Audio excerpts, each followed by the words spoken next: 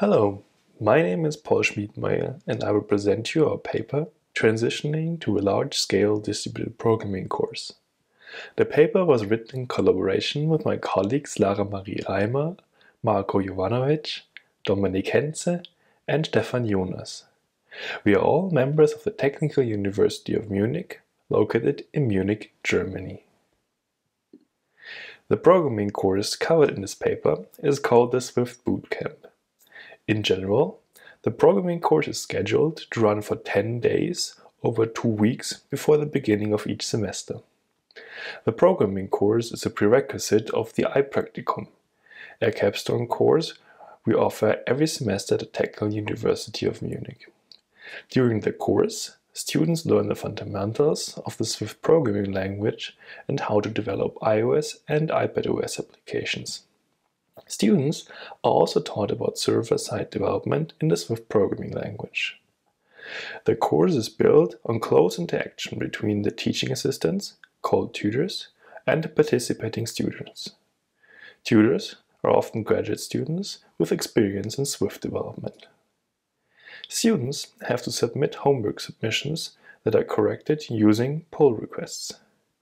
These pull requests are used by instructors and tutors to provide in-depth feedback to the students, which needs to be addressed before finishing the homework. We have up to 10 tutors who supervise and support students. All students and tutors are located in a single lecture hall that provides students the chance to ask questions and have supervision during the lab times. Unfortunately, the lecture hall setting and in-person interaction were not possible the last semester due to the COVID-19 pandemic. This challenged us to transition the course from a lecture hall setting to a distributed online setting. The students attended a series of alternating Swift and app sessions to solve in-class exercises that form the basis of their homework. There are a total of 12 sessions, each 2 hours long. During the sessions and lab times, instructors and tutors are available to support students and answer questions. The tutor is the first point of contact outside the lab times and lectures. We had to tackle two main challenges to allow all students assigned to the course to participate. First, the different sessions, which used to be mandatory and on-site, needed to be distributed to the students. Second, during the live sessions and the lab times, students had to complete assignments and sometimes needed support in understanding the concepts taught in the sessions. We needed to transfer this to a distributed online setting. We solved the first challenge using live-streamed, pre-recorded sessions while maintaining the traditional schedule of the Swift Bootcamp. In comparison to sessions that are presented live, we could prepare the session beforehand and correct small errors and mistakes in the recordings before we live-streamed them. In comparison to just providing students with pre-recorded sessions, we used the live stream to provide immediate help using tutors standing by while the session was live-streamed.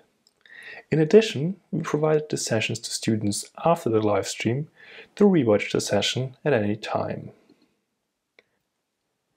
We were tackling the second challenge using chat channels and video meetings.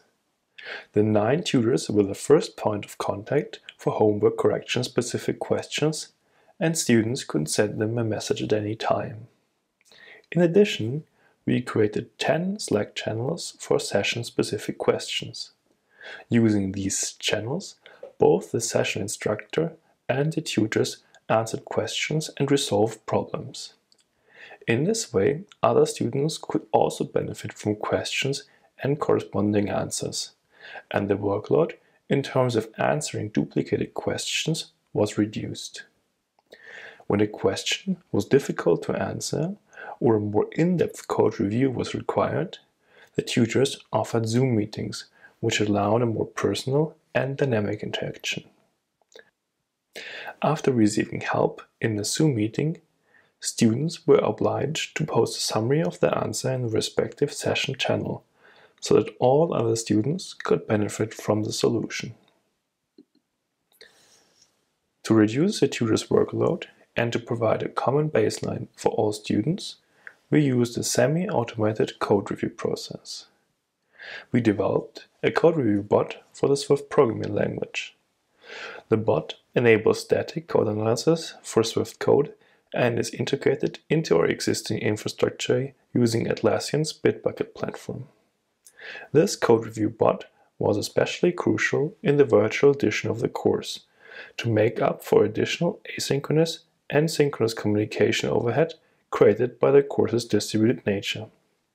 The code review bot uses a static code analysis framework SwiftLint and is a server application written in the Swift programming language. The student incorporates the feedback provided by the bot, and it might take multiple iterations until the pull request is approved by the code review bot. Once the bot approves the pull request, the tutor provides manual feedback to the code's overall architecture and structure. As our course focuses on developing systems for iOS and iPadOS operating systems, students need to have access to a machine running macOS. During previous instances of the iPracticum capstone course, we provided students with a laboratory equipped with 20 Macs. Due to the COVID-19 restrictions set in place by the government and the university, physical access to the macOS machines was not possible for the virtual edition of the Swift programming course. Luckily, a total of 55 of the 76 student participants in the distributed version of the Swift programming course did own or had access to a computer running macOS.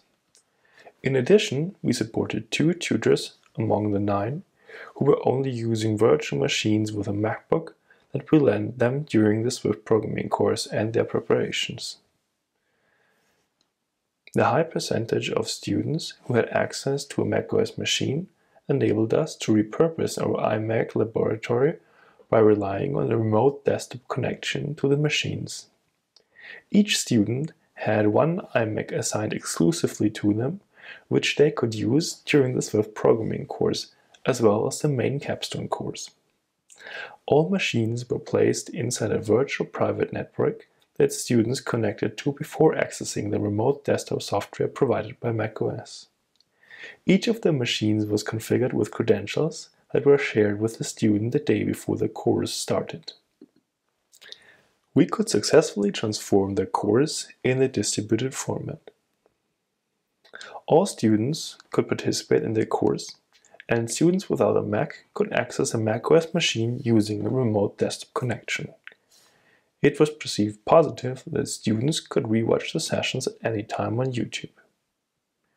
Even though a lot of effort was put into transforming the on-site programming course into an entirely virtual course, some aspects left room for improvement. Some students hesitated to ask questions in the course-wide communication channels. Besides, we received feedback like the effort of posting a question in the course-wide channel according to our template and posting a summary of the solution into the chat channel if it was solved in a one-to-one conversation increased the barrier of asking a question for some students. The overall feedback was positive, and this could also be proven with a survey we conducted 1 week after the Swift programming course. We received 41 answers from students and 6 answers from tutors. 82% of the students agreed or strongly agreed that the automated feedback from the code review bot was helpful and clear. 75% of the students agreed or strongly agreed receiving automated feedback before the review of the tutor was helpful. This was an increase compared to a survey we conducted a semester before, where 76% agreed or strongly agreed that the automated feedback from the code review bot was helpful and clear, and 69% of students agreed or strongly agreed that receiving automated feedback before the review of the tutor was helpful. In addition, 87% of the students agreed or strongly agreed that the semi-automated feedback process generated additional value compared to a manual review process. The semi-automated code review system and the homework correction procedure was also received overwhelmingly positive by the tutors. In summary, we can say that transitioning the Swift Bootcamp to a distributed format was a success. We want to keep using the semi-automated review process and improve its functionality for the next semester to provide more detailed feedback. Due to the increased number of COVID-19 cases, we will also conduct the next version of the Swift Bootcamp in a distributed fashion. We plan to reuse the recorded sessions while slightly adapting them for the next Swift Bootcamp. We plan to improve the process of getting help using a question and answer forum. This enables students to upvote questions and solutions and tag questions for different sessions and topics. This might also reduce the barrier of asking questions, as asking a question doesn't potentially notify all course members. In addition, we also plan to reuse the infrastructure setup from the last semester to provide access to macOS machines. We are looking forward to great discussions during the virtual conference, and I want to thank you for listening to our presentation.